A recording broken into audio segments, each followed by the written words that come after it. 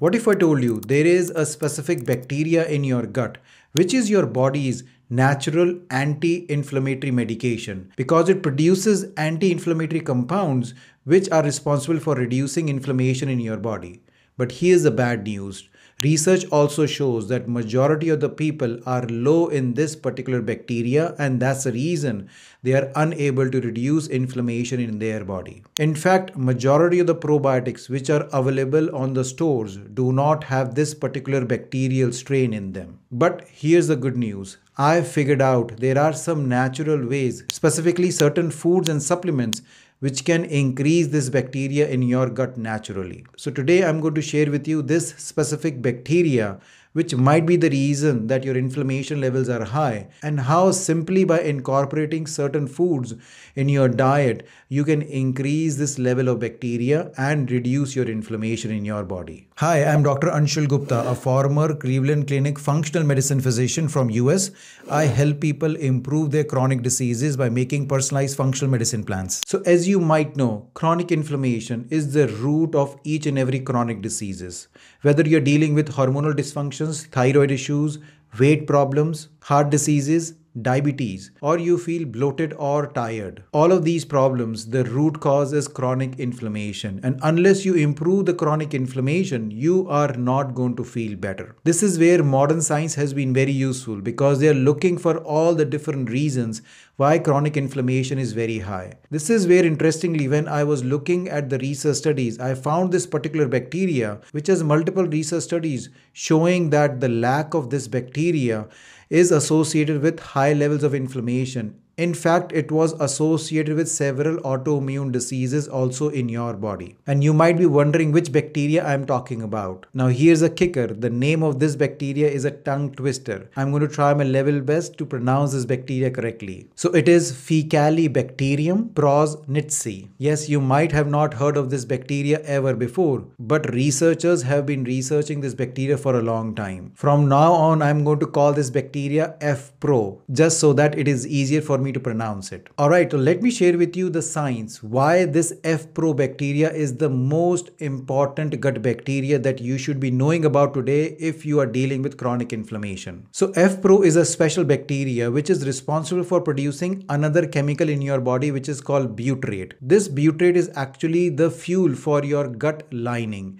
As well as research shows, this butyrate is a powerful antioxidant and reduces inflammation in your gut as well as in your body. Plus, research also shows that this F. pro bacteria reduces inflammatory marker called TNF-alpha in your gut. Now let me share with you a couple of research studies over here.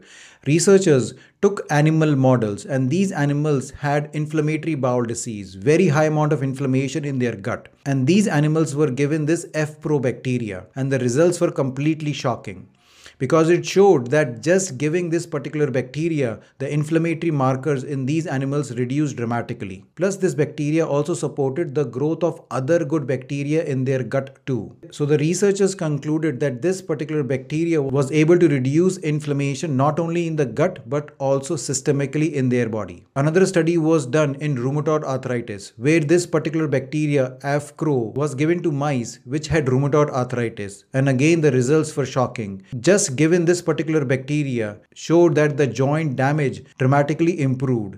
Plus, again, their inflammatory markers in their blood also improved dramatically. There are other several research studies which showed that this F. pro bacteria was able to reduce several chemical mediators of inflammation, specifically TNF-alpha, IL-6 as well as IL-17. So clearly we have enough research which supports that this F. pro bacteria can be a game changer in several autoimmune conditions and as well as reducing inflammation in your body. Now the next question is that what is the best way of increasing this F. pro bacteria? Can we do it naturally? And again, researchers have found a way of increasing it naturally in your body. There was another research study done which showed that people who consumed a high fiber plant-based diet had higher amount of this F. pro bacteria in their gut as compared to people who were not consuming a high fiber diet on a regular basis. So this is where these specific foods which I'm going to share with you right now are important to include in your daily routine,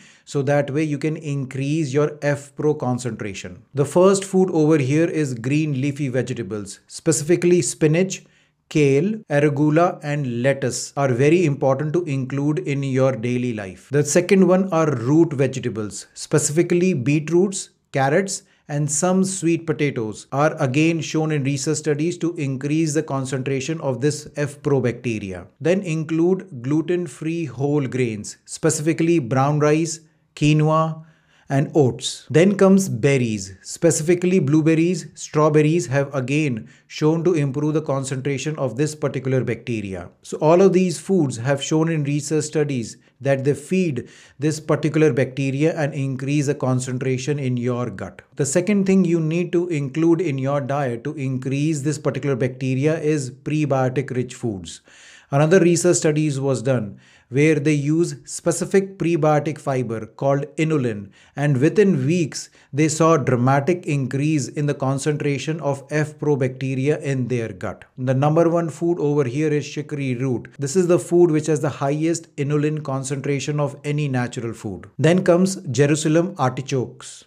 Then even onions and garlics have some prebiotics in them. And then comes green bananas. So these are the foods which are specifically high in prebiotic fibers which feed this bacteria. Now, if you cannot consume these foods or you do not have access to them, then the alternate way is buying a supplement of inulin powder and using it for at least 4 to 6 weeks so you can increase the concentration of this bacteria. Then the last way of increasing this particular bacteria is what I call as a cross-feeding secret. F. pro has a secret friend in your gut, which is another bacteria called Bifidobacterium. Bifidobacterium makes acetate in your gut, and this acetate your F. pro bacteria uses to make butyrate. So whenever you're consuming a probiotic which is high in Bifidobacterium, it also increases the concentration of F. pro bacteria. So for this, the easiest way to do would be to buying a probiotic which is high in different strains of Bifidobacterium. A minimum of 20 to 30 billion probiotic strains is what you need. So that way you can support your Bifidobacterium and also support your F. pro bacteria. So here you go. These are the 3 easy steps that you can do on the regular basis, which is healthy in general also, but will specifically increase this F. pro bacteria in your gut, and that can significantly lower inflammation in your gut as well as lower inflammation all over your body. So if you are that person who is suffering from chronic inflammation, you are feeling that joint pain, bloating feeling, and you're struggling with weight issues, plus you are constantly battling brain fog, fatigue, or tiredness, then this particular bacteria might be your key. Because as you saw, the research is very clear that people who have high amount of inflammation in their body are low in this particular bacteria.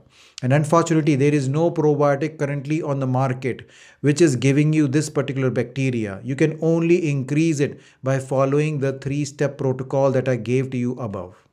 So include this protocol and see within few weeks whether your gut inflammation is lower and whether you are seeing a difference in your inflammation levels. I hope you like this video. If you do, please like and subscribe to my channel so you keep on getting this kind of information in the future also.